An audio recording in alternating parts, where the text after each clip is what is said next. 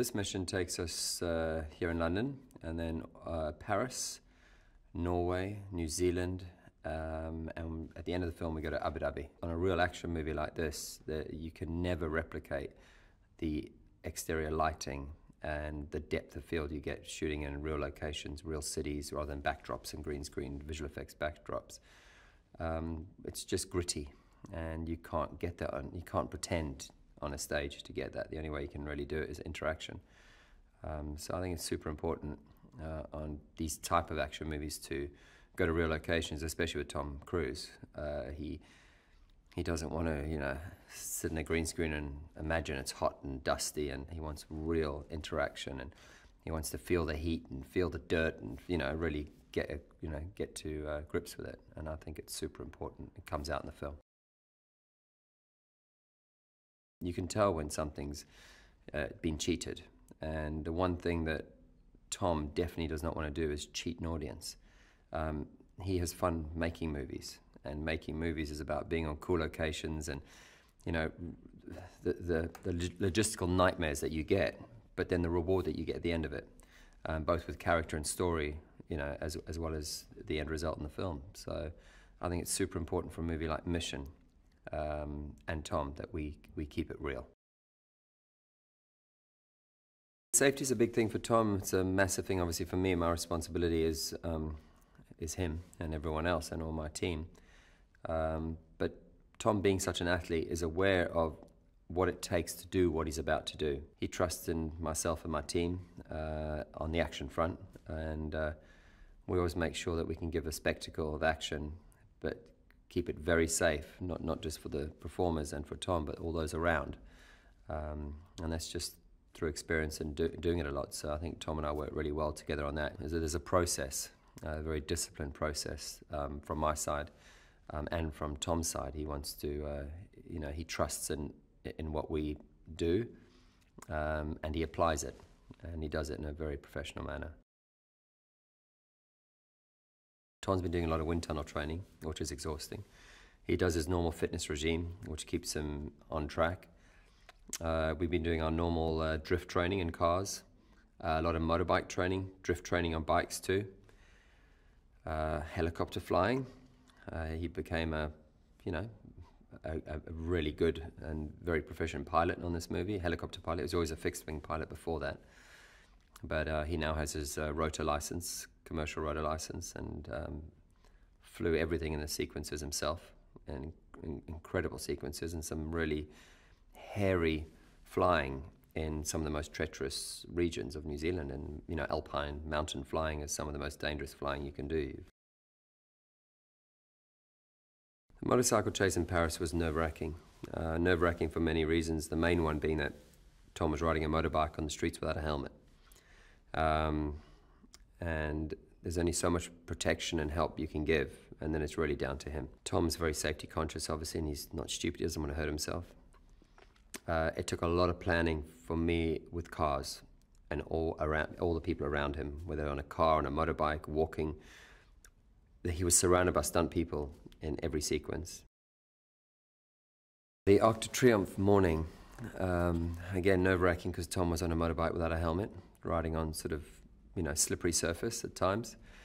And to be able to close the Arc de Triomphe, it was incredible. I'll never forget watching the sunrise of the Arc de Triomphe and thinking that all those cars in there were stunt guys in it. So yeah, we had 3 lanes or 4 lanes of traffic, stunt guys all doing this these different spacing all going around. I'd have to cue them in different times so that we could pick certain paths where Tom would come weaving through on the bike. But we had an hour for the Arc de Triomphe, so it wasn't a case of, okay, we'll stop here, we'll cut here, we'll take a break. I basically had everyone in the car get hydrated, go to the toilet, because for the next hour you're driving in a circle around the Arc de Triomphe. There's no breaks, and that's the only way we could do it. As they just kept driving, well, we changed film and talked about shots. The guys were still going around and around, no one stopped, and we just kept that loop going. And we had certain key cars where basically you're watching a roundabout and in you go, and in you enter, and once you're in it, you're in it. So good luck. The fights in Mission are always interesting because we've got these different characters, so we can create different styles. So we can create the Ilsa style and keep going on the Ethan style and make it 2.0. And then again, the different characters. Henry Cavill's brand new, developing a style for him and working with him to see his strengths and weaknesses, which was great fun. As I said, he's an amazingly talented athlete and actor. So that was always great fun when you see someone's talent, and you can really sort of go in there, especially when they want to work really hard. Then you can really get the best out of them. And then with Sean Harris, our Lane character, again, it was finding a style that really suited him and then seeing him enjoy that style and then put his character into it. And then the whole style changed. And Simon Pegg with Benji, I mean, he's just so much fun to work with, period. So doing anything with him is just a laugh and good fun. And he works really hard too. As Tom always says, it's not mission possible. It really is quite impossible sometimes, and but then the end goal is always great, So it's like the audience go on the grueling adventure with us. There's so much action in this movie; it's ridiculous. It's non-stop, and I think I don't know what day we're on at the moment. They all blend, but there is so much action in this movie, and it's like such a diverse amount of action. I mean, God, we're in helicopters, boats, trucks, bikes, cars, mountains. I mean, we've got virtually everything you can do action-wise, skydiving, anything you can do in the world, pretty much we're doing in this movie. And it's still growing, just keeps going. And it's fun. The stuff we're doing is fun. So I think people can expect to have a fun experience watching this. In this movie, I think the audience can have a lot of fun because we are doing pretty much everything you can do in life in this movie. We are crashing and driving trucks, cars, boats, motorbikes. We're skydiving. We're helicopter flying. We're falling. We're fighting.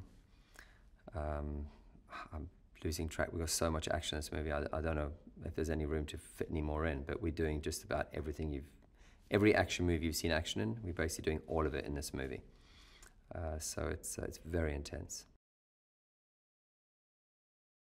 On this mission, it started off with 5 big pieces of action that were going to be amazing, and that turned into 10 big pieces of action and 5 smaller pieces of action, and it just keeps growing. So I think we're topping all other missions with this one purely based on we have so much stuff in it.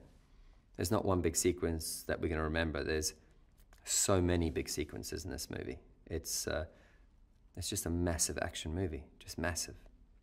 So, and it's real. So I think it being so real and so big and such sort of, high adrenaline rush of action, I think it tops all the other missions based on that alone.